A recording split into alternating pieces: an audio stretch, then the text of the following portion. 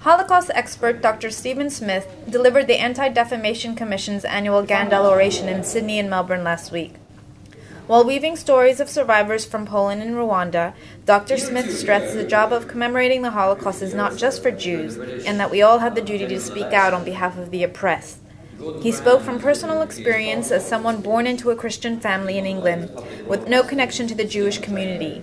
He said genocide doesn't begin with violence, but with exclusion. I exclude you because I do not think you have a right to live here. I exclude you because you have no right to live.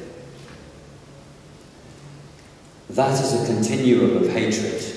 It's not the same thing at each point along that continuum, but it contains exactly the same DNA. If I can exclude you within my community, I can also exclude the community as a whole, that group as a whole.